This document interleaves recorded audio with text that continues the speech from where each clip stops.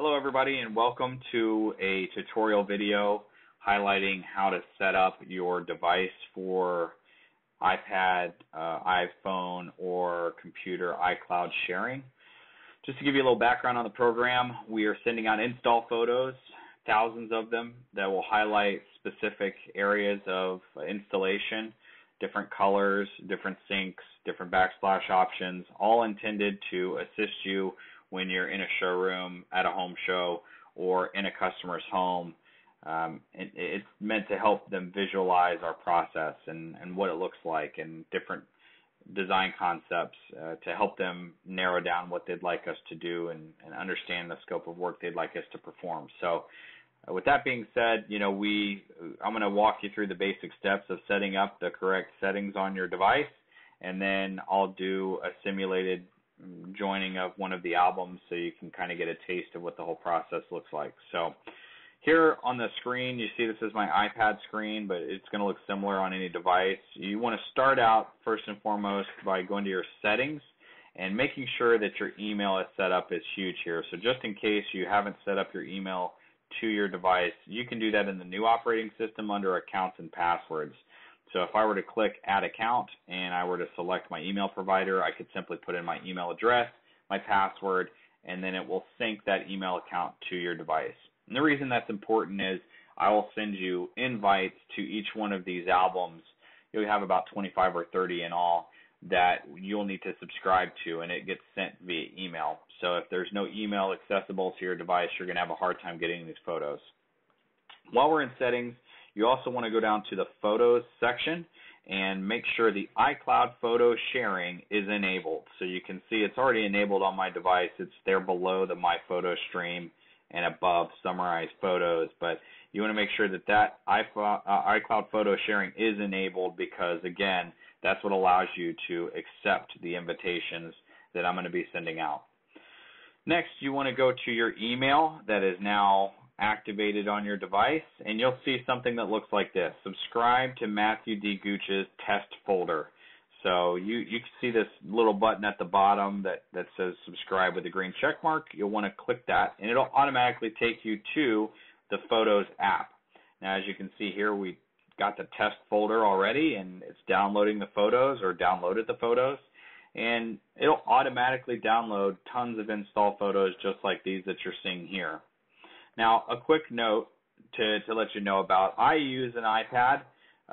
There are others that have used this program with iPhones, and some prefer using iPhones because their iPhones will always have a cellular connection, and these photos will download nice and crisp like you're seeing right here, and really easy for you to zoom in and show a customer what it looks like, to do a certain type of install.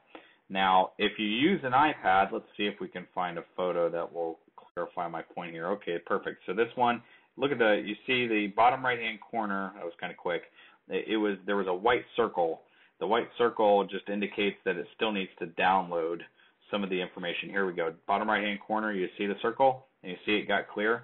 Well, if I'm connected to Wi-Fi, that's no issue. But if you're in a customer's house and you haven't connected to Wi-Fi, you'll get a good picture, but it's not going to be extremely crisp and clear that you can zoom in and really get the full feel of what you're trying to show here. So again, some prefer using a laptop or an iPhone, something that they find more reliable than an iPad. I never personally had an issue with an iPad, but again, I always paired it to my phone, or I would pair it to the person's Wi-Fi, the house that I was in. So it is definitely something that you can use, but you don't want to show something too blurry, like this one here. Again, it's got to download from the Wi-Fi. So you see that can be a little bit cumbersome, I guess, which would be a reason to maybe use this on an iPhone, or just make sure your iPad is always connected to Wi-Fi of some sort so you can fully utilize this program. Now, in here you're going to notice I've got tons of competition pictures. This isn't meant to drag our competition through the mud, just simply highlight the differences between our products and other options that are out there for installation. You can see a lot of cracked stone products, little cracks here and there, stains on granite, and it's got quartz pictures in here where it's chipped out.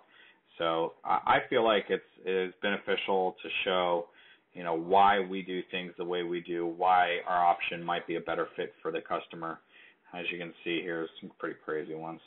So that said, again, you can utilize this however you feel it's appropriate. Again, feel free to delete photos that you don't want to use. It's not going to impact the rest of the group.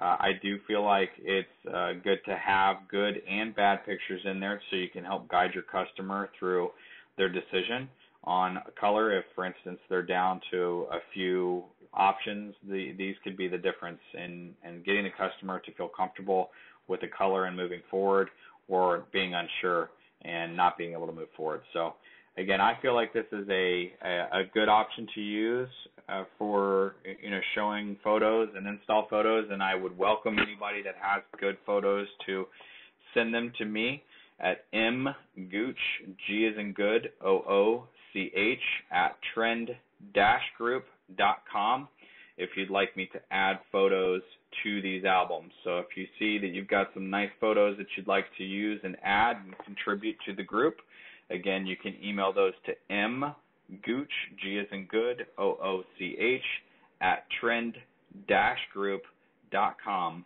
and I'll happily put these photos that you have in these folders. So without further ado, I appreciate your time, and please contact me if you have any further questions. Thank you.